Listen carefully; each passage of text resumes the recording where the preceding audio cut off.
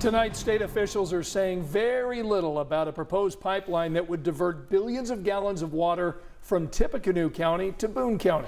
But 13 Investigates has learned new information that suggests the state's controversial Wabash River pipeline will move forward. Our senior investigative reporter Bob Siegel says tonight that some of the initial testing is now complete and it supports the state's plan.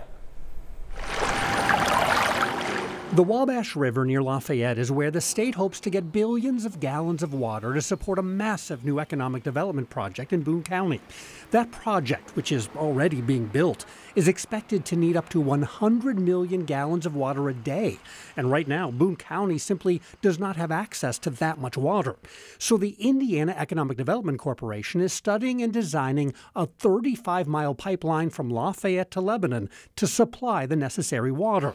Last month, 13 Investigates revealed the state's $10 million contract to plan the pipeline and growing concerns from residents, community leaders, and state lawmakers. I know Purdue is very concerned. We have businesses here in the industry that are concerned, and we have a right to be concerned. Look at the entire Thursday morning, the controversial pipeline was the main topic of discussion at a statewide water summit, and 13 Investigates was there. Jack Whitman, a water expert overseeing the state's Wabash River aquifer testing, shared some new details. He said 19 separate wells have been drilled along the Wabash River to analyze the aquifer and whether it can provide enough water for the project. And he also said the data collected so far is very encouraging.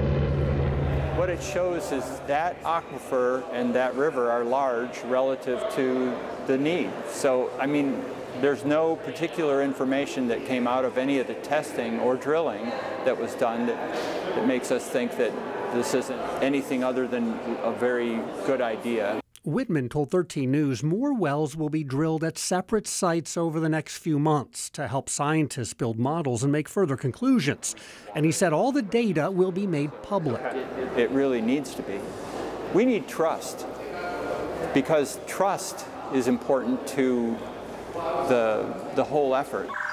But trust has not been high when it comes to the pipeline project, largely because residents and community leaders say IEDC has not been transparent about its plans. What have you been told about this project? Nothing. We knew nothing of that until you came here. Things are moving much quicker than we were originally told. Over the past 6 months, IEDC has declined to meet with 13 Investigates to discuss the pipeline, and the agency did not show up for a community meeting. An IEDC representative did attend Thursday's water forum and spoke to attendees, saying, "We are in the preliminary engineering phase to essentially prove out the hypothesis of the plan.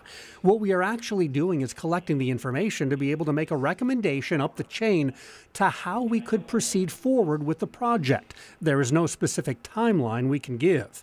The project's timelines are actually spelled out in these documents obtained by 13 Investigates, but the agency redacted much of that information. Bob Siegel with Channel 13, how are you? Good. And when we tried to ask about that on Thursday morning, the water program. I apologize, I have to run for a meeting, but if you call Erin Schweitzer, she can coordinate an interview. We've attempted to do that for months, and that hasn't happened.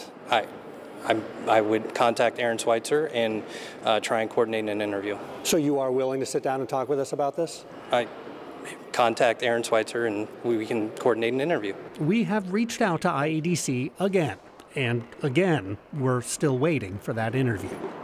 Bottom line, the state is testing right now to prove whether the pipeline project is feasible. And so far, initial results seem to suggest it is. Still, more testing to come. In the meantime, we've asked IEDC for more information and records, and we are still asking questions. I'm Bob Siegel, 13 Investigates.